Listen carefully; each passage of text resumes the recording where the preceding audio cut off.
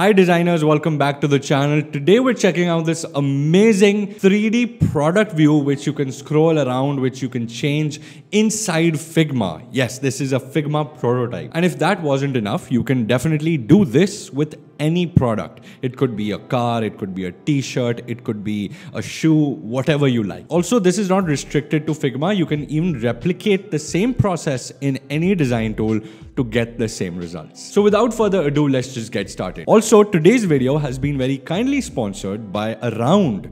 More on that later. So as you can see, I've already created a Tesla interface. Now you can do this with any screen, it doesn't matter. Also, you need to create an area where the car will be inserted. So I've just created this basic rectangle on the left here where the car will originally be put. Now I want you guys to open a new browser window, and what we have here is spline.design. That's the URL that you need to open. And as you can see, Spline tool opens up. And Spline is super simple to use for such 3D graphics. And again, you don't have to install anything. Just say launch on the web page here, and it launches it here itself. You might have to log in or sign up. Now, once that is done, I want to go to the top right here and create a new project. Once that project is created, just delete anything that is here on screen and open another browser window, and this time we're gonna get the actual Tesla car. So we're gonna go to a web page called sketchfab.com, and this website is all about getting 3D models for different things. You can get it for a shoe, you can get it for a car.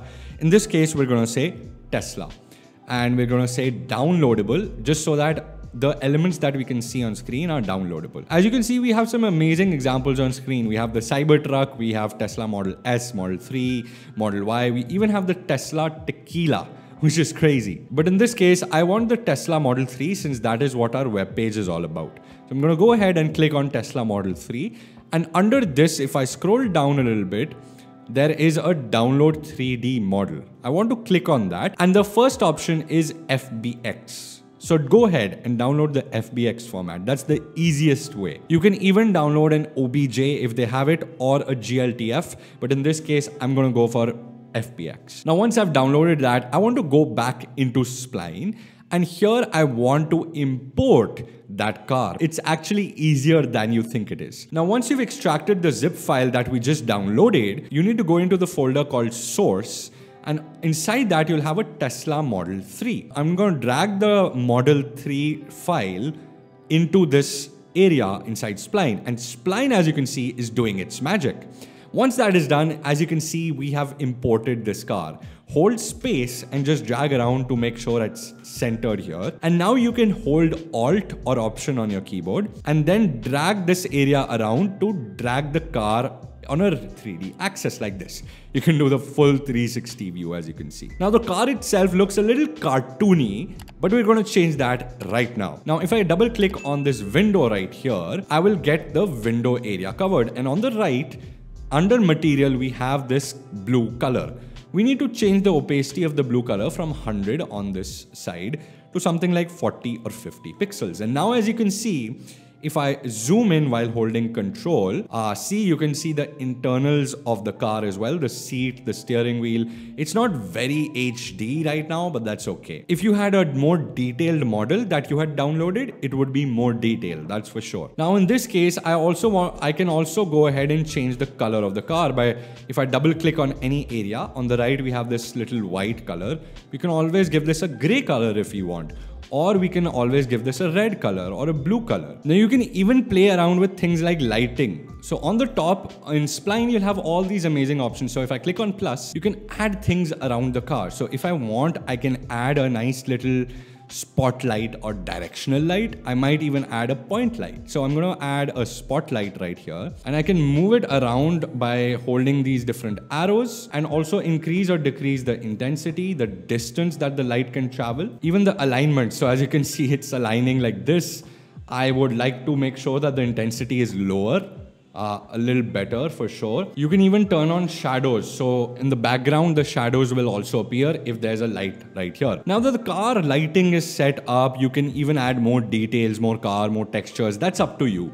But now we're going to import this car into our Figma. And how do we do that? If I deselect everything, on the right, I have this publish and share option. This publish and share option will basically allow us to create a certain URL or web component for our Figma. I can also adjust things like showing the Spline logo. I'm going to hide it. For my zoom, I'm going to disable it. For panning, I'm going to say yes. Quality we can set up. So the detail, I want it to be high for now, but you can adjust it based on your website. Now, if I say export, it'll do the magic, as you can see, doing the magic. And as you can see, it now has a embed as well as a public URL. Public URL for us right now is not very useful. For us, the embed link is what we really want. So if I double click on this and just copy all this, I'm just going to say okay. And now I'm going to go back into my Figma file. All right, so before we go forward, today's sponsor is Spline. This is a tool for designers, developer, product managers, anyone who wants a more immersive experience while on a video call. So as you can see on screen, there are two circles where two people are talking, and behind it, there's Figma. So they're doing their work on Figma while they're chatting with these chat bubbles, essentially. They also have this crazy technology where the camera follows your face. So instead of showing your entire background, it only focuses on your face. And if you move from left to right, it moves with you. They also have different modes for creators, for gamers, for developers, where you can have these crazy new themes and adjust those themes based on your purpose.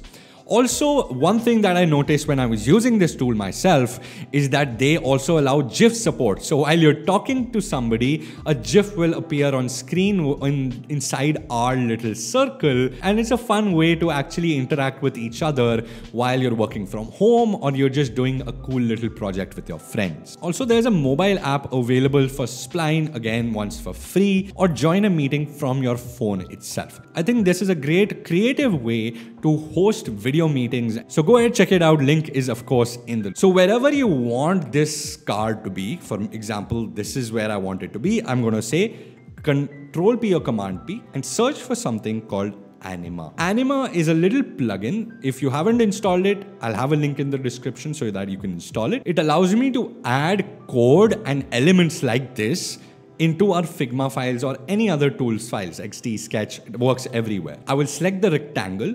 And on the right, I have multiple options. First of all, I'm going to create a new project. So in this case, it's 3D product. And under this, we have various options right now. Now there is something called embed. Remember the embed code we had copied? I'm going to say embed code plus. And under this, inside layer here, I'm going to paste that little iframe. Now, if I say save and exit out of there, it now has this little edit sign. That means we've added the code and it's ready to go. I would suggest saying use Figma constraints before moving on. And once this is done, and once you've added all the settings here, preview in browser. Now, the thing is, it says preview in browser. However, the preview will come up here like this. You don't have to press space. I only have my hands on the mouse. And that's it. Now, what if we want it on a white background? Yeah, that will look much better.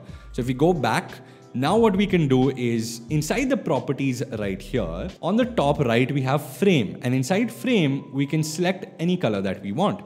So since our background is white, we can do that. Or we can even do a transparent. So if you have a gradient or any other random color, you can even do a transparent. For now, I'm going to do white so that it looks immersive. And there you have it. Our Tesla is now on an actual floor inside this web view. Doesn't it look brilliant? You can of course adjust everything else inside Spline. So right now it looks kind of half-baked, but if you make more adjustment, more details, you will get an even better 3D product like I showed in the beginning.